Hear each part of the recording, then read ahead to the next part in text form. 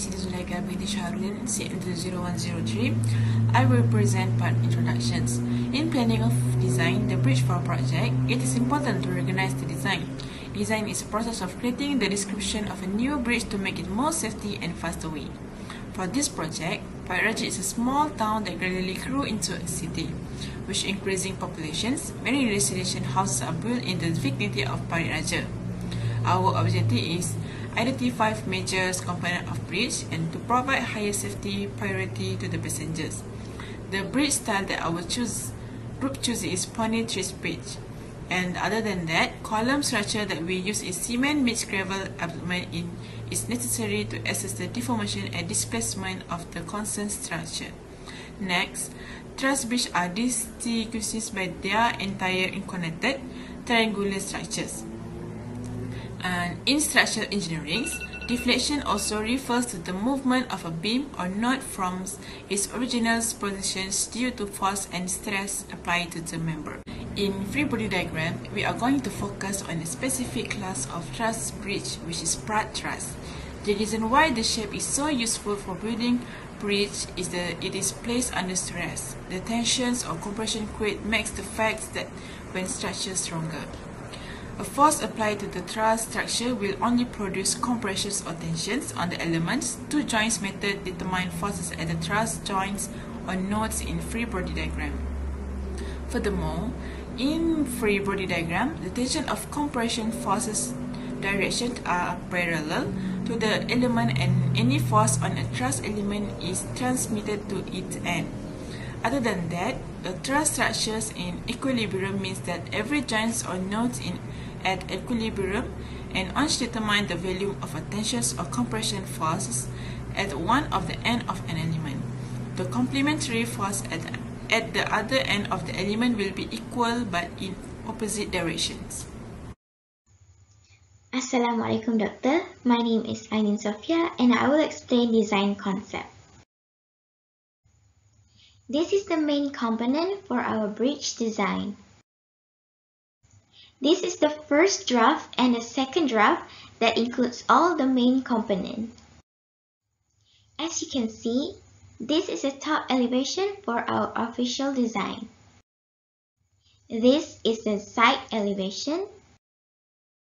And the last one is the front elevation and back elevation that includes all the main components of the bridges that is also from the rough sketches. Hello Doctor, and next we move on to methodology. For the first step we took is identify the problem. To fill up this action, we search a lot of materials, journals, books and theses. Furthermore, we also did site visit and study the location. And for the next process, we design related problems, impact of buildability and buildability guideline. For this process, we did material investigation. For the next process, detailed project report of bridge construction planning. For this method, we found a project manager and discussed with him our project design. And for the next step, testing and evaluation. If there is no issues on our bridge, we started to demolition for the bridge. If there is any problem, we will strengthen and repair the bridge. And the final step is we did update the maintenance. Now we will present analysis for the bridge design. Our parameters and assumption includes I-beams and column support with same materials but different designation section. In our free body diagram, firstly we calculate total load, which is 5 kN per meter.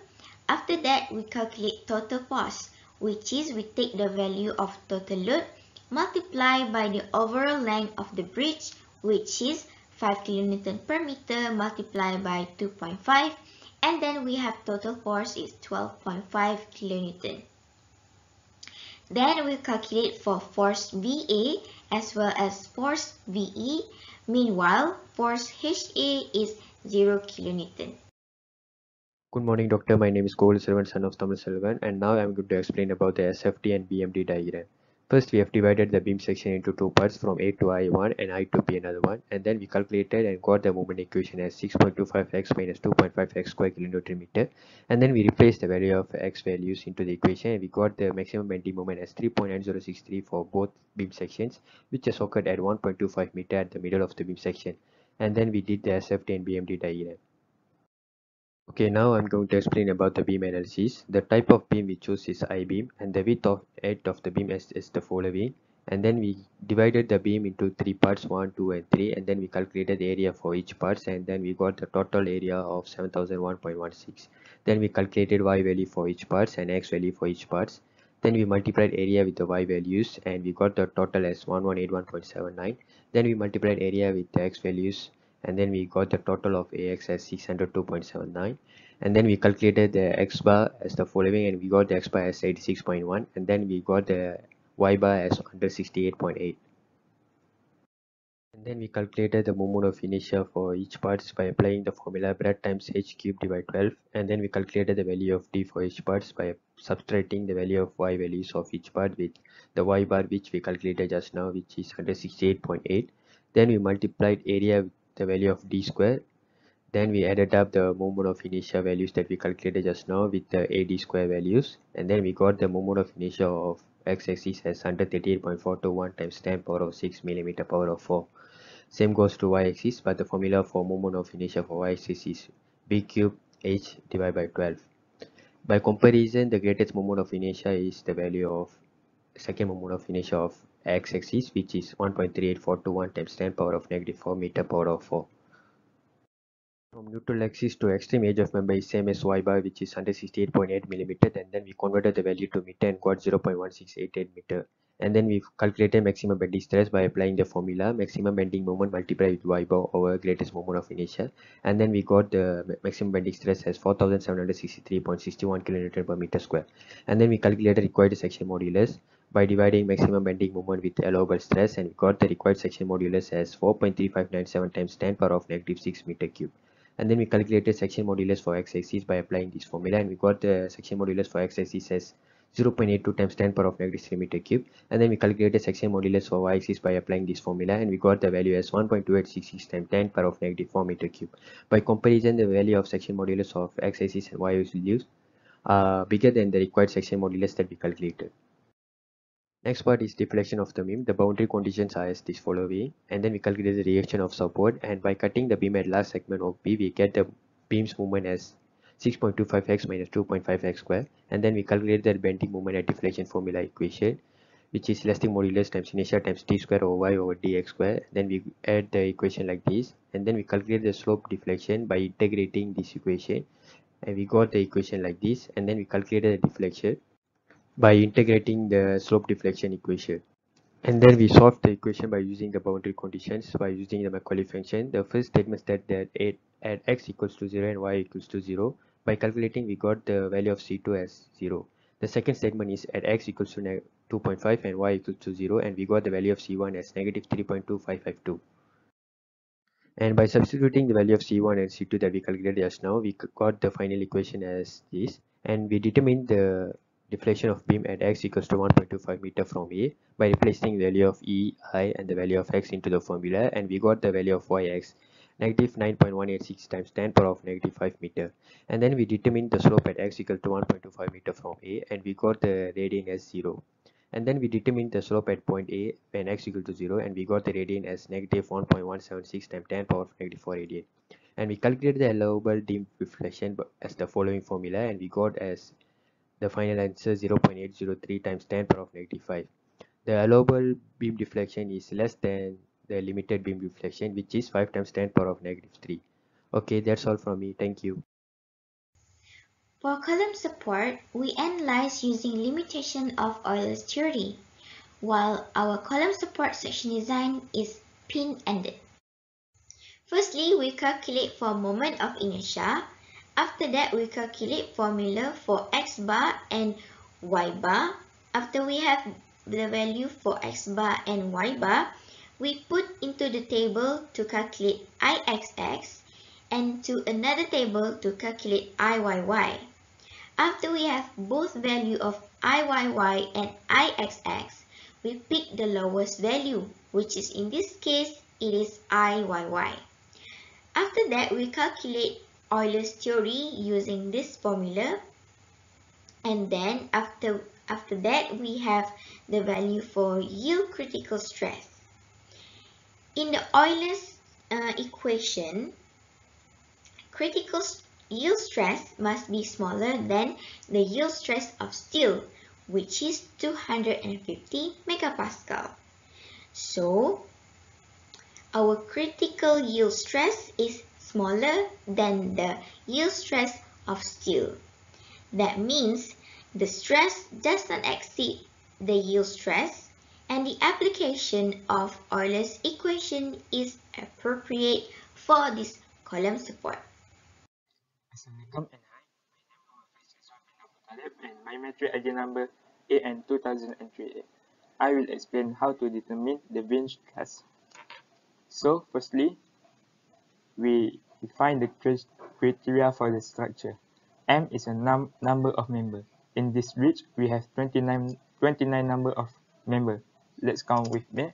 1, 2, 3, 4, 5, 6, 7, 8, 9, 10, 11, 12, 13, 14, 15, 16, 17, 18, 19, 20, 21, 22, 23, 24, 25, 26, 27, 28, 29. So we have value of M is 29 and R is number of reaction. We have 3 number of reaction. We have 2 reaction in pin support and 1 for roller support. Total we have 3 reaction. J is number of joint. We have 16 number of joint in this case. So we use the formula M plus R equal to 2J and we got the same value, that is 32. That means this bridge statically determinate. After that, we find the value of joint A. We assume that sum of Fy up equal to Fy down. We have 2 forces, that FAB and 6.25. We use 43 degree as our angle to 6.25 plus FAB sine 43 equal to 0. And we will got the value of FAB, that is negative 9.16 kilonewton. After we find FAB, we can find the value of FAC. Same with before this, but we use sum of x. 2 forces involved in this, that is FAC and FAB.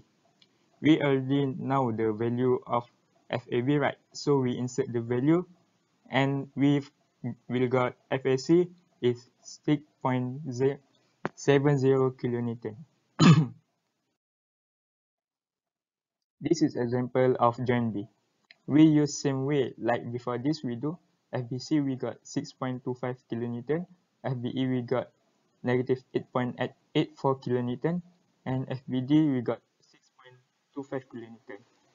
Total we have 11 joint involved and all the calculation we already put in our report. After calculate all the calculation, we can check our calculation. We can use balance checking. Pick any of joint and make sure the value are same. We choose point at I and the value are equal to 0. And this is all value support joint. So next, cost of analysis. We have 7 main components of bridge that we total up. Firstly, freight truss, and the value is 510 ringgit Malaysia. Next, deck that the item quite expensive. We have 2 support, that pin and roller support. We also have other item and total cost after we calculate is 95,511 ringgit Malaysia. So I think that's all from me. Thank you. We go to the next slide. For next, we will go for the discussion. In our analysis, steel I-beam section modulus, which is a measure of the flexural strength of them, shows that the value of section is bigger than the other value. Moreover, this indicates that bending a steel section that has a larger section modulus than another will be stronger and harder to bend. For the column support, is using Euler theory for analysis that state as the length increases, the allowable load decreases. From our analysis, it can be seen that the column support stress does not exceed the yield stress. There is some advantage and disadvantage for steel I-beam. For advantage is more beneficial to a construction project as for high strength construction component, using fewer components and impressive and the use of fewer components result. And for the disadvantage is rusting is one of the unfortunate property of steel I-beams is inability to retain moisture and consideration. Moreover, when compared to wood beams, steel beams are much heavier. Admittedly, the higher the weight of the building material, the more difficult it is work. To conclude, the proposed bridge design had curb and minimized congested, allowing more than one car to pass through, and also managed to support loads of different vehicles, as well as has fulfilled the analysis requirement and in hope to be executed once approved. That is all from our group, and together we're bridging the difference.